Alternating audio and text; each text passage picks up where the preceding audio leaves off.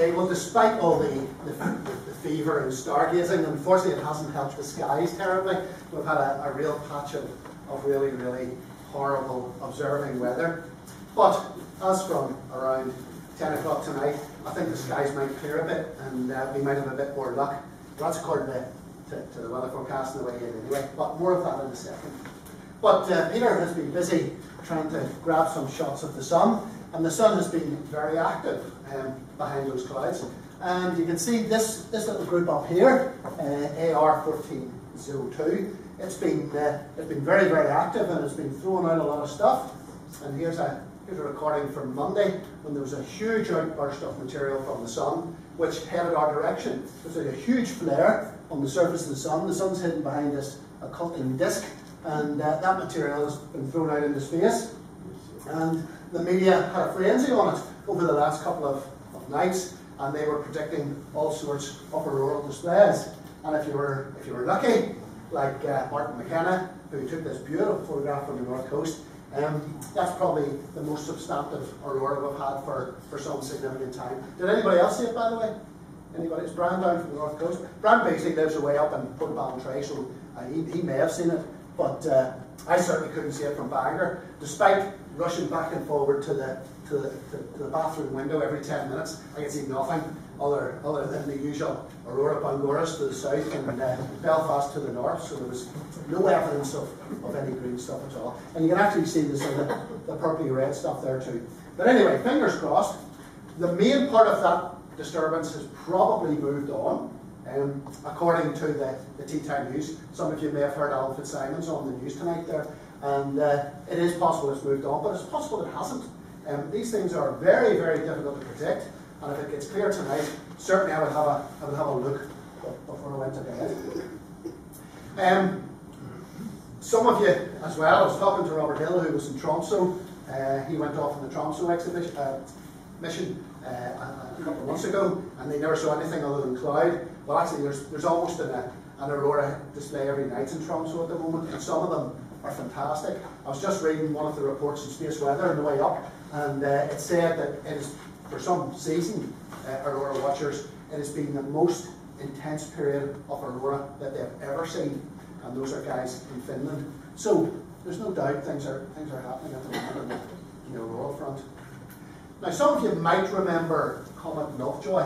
Comet Lovejoy was the wee comet that came very, very close to the sun, too close, and dissociated, pulled apart, wrecked by the sun, and it was picked up in one of the SOHO images. But actually, it produced a beautiful comet in the southern hemisphere. As usual, they get all the best comets.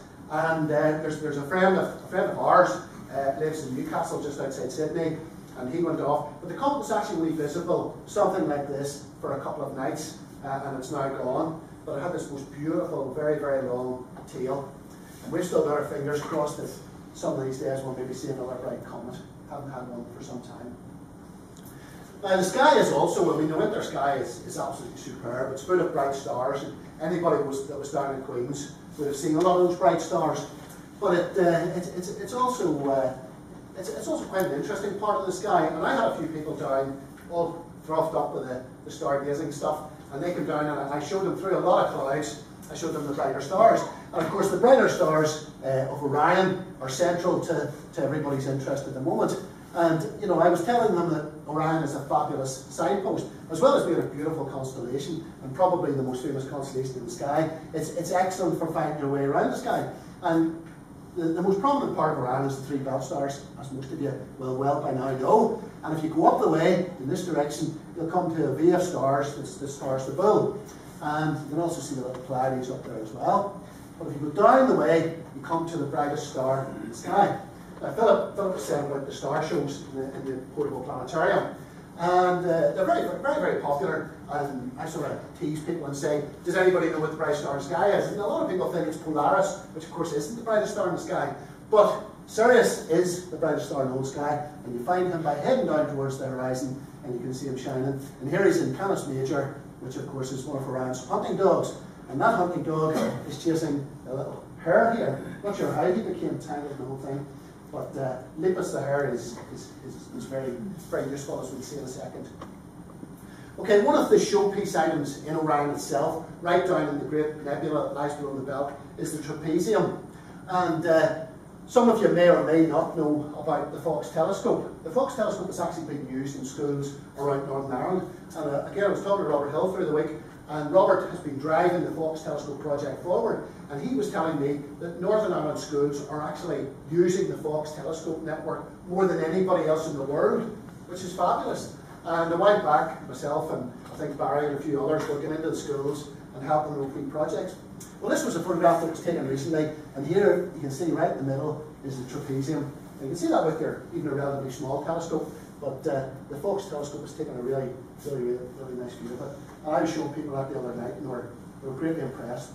But actually what they saw wasn't anything like that. They saw sort of a cloudiness. They thought the cloud had come in front of the telescope. It's actually quite difficult to see anything in the Great Nebula. Certainly you don't see those colours. Okay, Taurus itself, it's my favourite constellation. Again, when I'm doing the mobile planetary star shows, I always say it's my favourite constellation. It's the best one in the sky because I'm actually a Taurus. But actually it's very, very easy to find. It's very distinctive because there's a little star cluster here called the Hyades, which has Aldebaran right at its heart. And the red eye of the bull is a fairly red star, and it's got the Pleiades up there on the shoulder of the bull. So Taurus is a very interesting constellation at this time of year. And that's a photograph which I took last year of the Pleiades. And you can see the Pleiades is enshrined in all this nebulosity. And it's fairly easy with one of these digital cameras to take a photograph of something like that with several exposures. Now, this is one of the most famous objects in the sky. I'll not do a Terry's teaser, but you can probably guess what it is. Again, it's a photograph I took last year, and I was actually quite pleased with it because this is the Crab Nebula, which is in Taurus, and visually it's probably the most uninspiring thing in the sky, if you can see it. The Crab Nebula, Messier 1, number 1 in Messier's catalogue, is actually incredibly difficult to see visually. But actually, again, the digital SLR, it's able to pull out all these beautiful tendrils of gas expanding. But look out for it. It's hard to find, but if you get down to Delamont, nice dark skies, it should stand out reasonably well. Now I mentioned the Lepus the Hare underneath Orion. There's a couple of objects in Lepus which at this time of year are reasonably easy to see, and one of them is Hind's Crimson Star. Now Hind's was one of these Victorian gentleman astronomers, and they spent a lot of time chasing around after red stars. And I have to say I like doing that myself. I like to see red stars and chase them around. And they used to make catalogues of red stars. But Hind's Crimson Star, or R. Lepus, as it's called, it's just up here. You can actually see it with binoculars. It's quite easy to see. And you will notice right away how red it is. So if you want to see a couple of red stars, have a look at Betelgeuse, which is way up the top of Orion. Have a look down at Rigel, which is blue-white, down at the foot here. And keep on going down, and you might just be able to pick out R. Lepus. It's very, very pretty. And there's a nice little globular cluster down underneath these two stars here, which is quite easy to find as well. It's just about the same distances between Alpha and Beta Lepus. And there's a picture again I took of M79, so it's fairly easy to pick those out.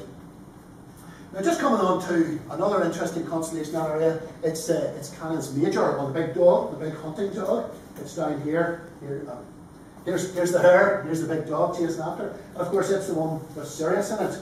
But it also has a very interesting star. In fact, it's probably the largest star that we know about. It's called VY Canis Majoris, and you can see the sun right beside it. But unfortunately, I don't know very much about it. But I know a man that does, and I don't know whether he's here tonight or not.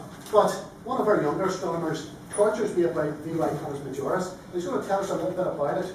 William, what do you know about VY Canis Majoris? Go. Shout it out. Well, before I say this, I'd like to give a wee thanks to the person that actually ripped this page on the way coming here. These things happen.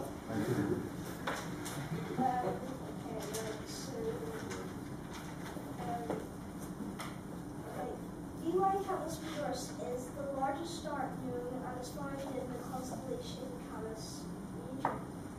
The radius of VY Canis Majoris is estimated to be 1,800 to 2,100 solar radii. The solar radius is one radius of the Sun. If the some review like Thomas Muir's, it would be extended to the orbit of Saturn. It is a variable star and has been heating since 1850. Since 1847, it was known as a crimson star, which is a deep red star. In the 19th century, observers measured at least 6 discrete parts to be like Thomas Muir's, suggesting it is a multiple star. The discrete parts are actually bright areas in the surrounding gas and dust. It is one of the most luminous stars, but it is still only 7th magnitude. The higher the magnitude, the dimmer the star, so don't try.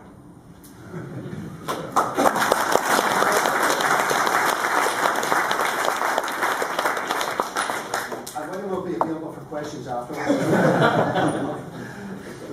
It is easy to say as William says, but it's an interesting story nevertheless. Okay, what else is happening in the sky? Well, at the moment after sunset, tomorrow night, if it's clear and continues to be clear, over in the western part of the sky, as I say, just shortly after the sun sets, there's a nice lineup of Venus, which is stunning in the west at the moment, incredibly bright, and of course Jupiter still in the sky, and there'll be a nice crescent moon there right beside it. So that's a photographic opportunity tomorrow night. Jupiter was the centrepiece of what observing we could squeeze in over the stargazing live, and a lot of people were asking the other night, we were looking for the Great Red Spot. You can see tomorrow night, round about 10:30, the Great Red Spot will be right in the middle of Jupiter. Good time to look for it. On the 29th, it's going to be there roughly about 8 o'clock, and on the 31st, it's going to be there about 9:30. So if you've never seen the Great Red Spot, over the next couple of nights, good time to see it. The other thing that's in the sky at the moment, which is hugely interesting, is Mars. Although Mars tends to be hugely interesting, but hugely disappointing, because it's very tiny, and it still is very tiny. And again, this is an image which I took in 2005, some time ago now. And you can see, on a very good night with good seeing, you might just about be able to pick out the little polar ice cap down here, and you can see the dark markings. This bit here, it's like India. It's very famous. It's called the Syrtis Major, and it's one of the things which we look out for. And over the next month, Mars is going to do one of its retrograde loops. Now, this is one of the this is where I turn the whole thing off. But anyway, what's happening here? Here's the Sun. Here's the Earth wrapping around in this direction, anti-clockwise, and here's Mars going around the outside. The Earth, as you know, goes around much quicker than Mars and will eventually catch it up. So this actually produces an apparent motion in the sky where Mars loops backwards. And that's called a retrograde motion. And if you want to prove that over the next month or so, if you take a photograph every night, you might only end up with 2 or 3 photographs, but it'll be worth the other. I think Paul did at one time and produced a lovely retrograde loop of Mars. So you can look out for that, and again, have a go at it. For the early risers, and I mean early risers, you have to wait until about 2 o'clock in the morning. Saturn has come back. And Saturn, you might remember last year, Saturn was edge on, the rings were right out edge on. Well, the rings are now opening out, and it's starting to be a much more Saturn that we recognise far easier. Interestingly, on the 20th of February, which is a couple of weeks ahead, there's a little star's going to disappear behind it. So that's certainly something that I've been looking out for. But a little bit closer, in fact, it's the night before our next meeting. One of Saturn's brightest moon, Titan, is actually going to pass in front of a star. Now that is interesting, and it's worth staying up to 1:20 to see. Some of you might remember, must be 20 years ago, Terry, there was a occultation of 28 Sagittarius, which was a very faint star by Titan, and there was only certain places you could see it. So this is certainly an event that's worth staying up a little bit to see. Probably a bit cloudy on the nights, but anyway, look out for that one. It's a good one. Just to finish off, a couple of weeks ago we had a speaker who was telling us about the Einstein rings. Well, this apparently is the best Einstein ring they found. It was on Astronomy Picture of the Day, and I couldn't help reproducing it here. It's an almost perfect. So there's obviously something in behind that red galaxy that's been gravitationally lensed and has produced this beautiful Einstein ring. Anyway, thanks very much indeed. Okay,